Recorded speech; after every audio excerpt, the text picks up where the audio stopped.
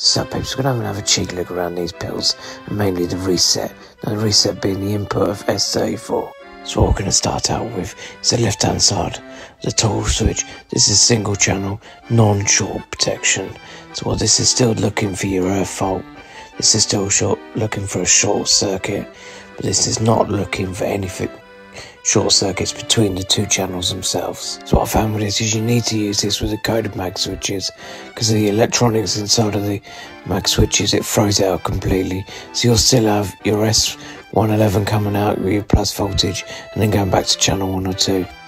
So on the right hand side, this is dual channel, and this is still looking for your earth faults.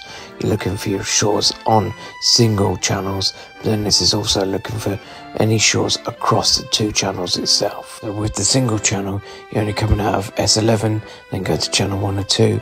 Dual channel, now you're going to start using your S11 and your S21. So you've got your S11 going to your S12 and your S21 going to your S22.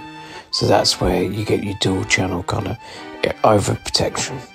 So now what we're going to start looking at is the actual reset actions themselves. So A is for your automatic reset. So if you have your reset voltage coming from your S12 and then going straight into your S34, that just automatically reset when you reset the fault. So what we're going into is our manual resets now. And as you can see by the schematics, we're putting a normally open button in. So what this one is the rise edge. So this will reset as soon as you press the red your reset button, and that voltage is then transferred into the S34.